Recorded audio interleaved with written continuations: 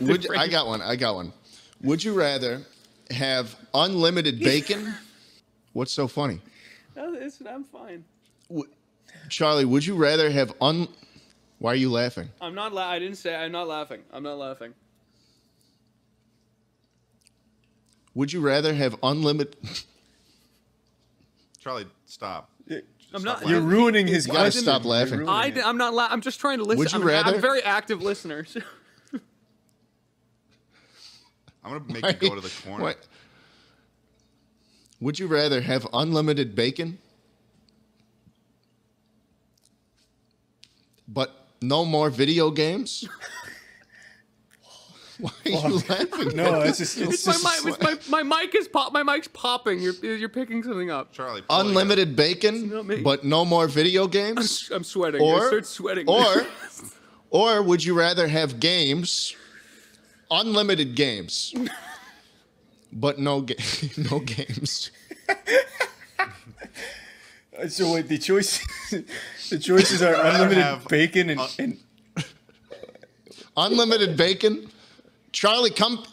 Slimecicle, get back here. Sit back down in the fucking chair. Sit back down in the fucking chair. Sit back down in the fucking chair. Charlie, you need to hear this. Would you rather have unlimited bacon, but no more video games, or unlimited games? You get unlimited games. And no games. Yeah, this is a tricky one, right? This is a conundrum. On one hand, it's, this is unlimited bacon and no games, but then there's also games and no games. Unlimited games. Unlimited games. A state of flux, if you will. Yeah, it's a constant dichotomous situation here. Yeah. Oh, Jesus Christ. What's it going to be? Well, is it unlimited good bacon?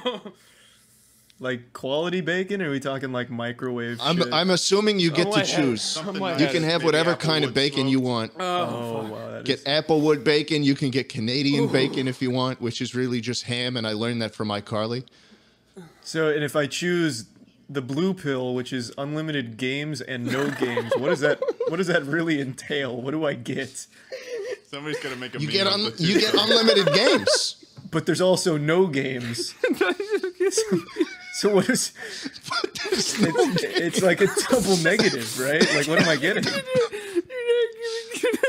You get unlimited games, though. That's what you're getting. But you can't tell me you're not getting unlimited games. That's the fucking first part of the deal. Well, then what's the stipulation? The stipulation to unlimited games is that there are no games.